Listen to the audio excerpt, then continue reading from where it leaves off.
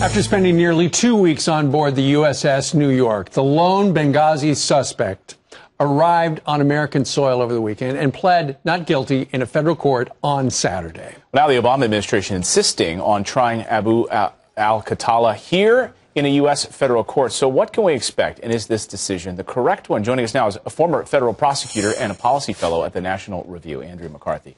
Nice to see you this morning. Good to see you. So what happens next for this guy? Well, now he'll be, formally arraigned eventually. This was the first appearance that he had in court. How shocking that it was on a Saturday when nobody was paying much attention.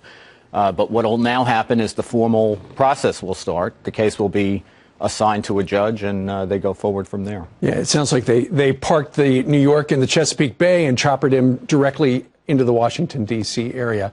Andrew, one of your problems with this whole thing is the fact that we are now back to September 10th mentality when it comes to adjudicating these things. Yeah, it's exactly right.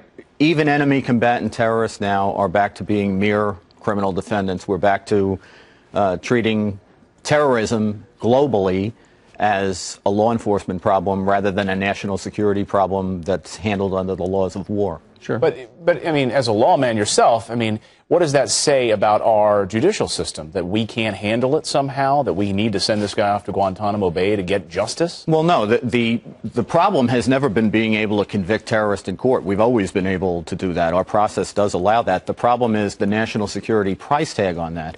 Under the laws of war, you're allowed to detain people indefinitely.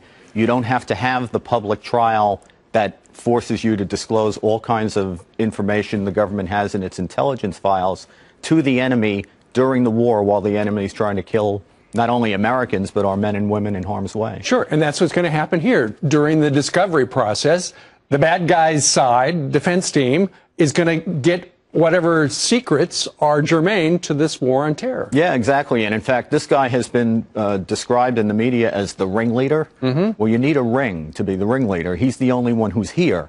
So we'll be giving him all the intelligence that we have on the al-Qaeda conspiracy, all the intelligence we have on what was going on in Benghazi in the run-up to September 11th and the aftermath. And he's the only one we have here, which means we'll be educating the enemy about what we know about the enemy. I'm curious about the foreign soil aspect of this. We hear about enemy combatants, right? On foreign soil, that's how they become an enemy combatant. But in this case, a U.S. consulate, U.S. soil, right? Is that the rub here? That's why he's not being tried as an enemy combatant? No. If you remember, in 1998, our embassies were struck by al-Qaeda in Kenya and Tanzania, and we brought some of the al-Qaeda operatives that we were able to capture to New York for a trial, which took place in 2000, 2001. The interesting thing about that, though, and I think this points up the ineffectiveness of the criminal justice system. Most of the people that who were involved in that indictment, like Osama bin Laden himself, Zawahiri and others, they couldn't be captured till we went over to the laws of war. Absolutely. Well, that's what's happening right now. All right. Good to Andrew, see you. thank you very much. Thanks for coming in.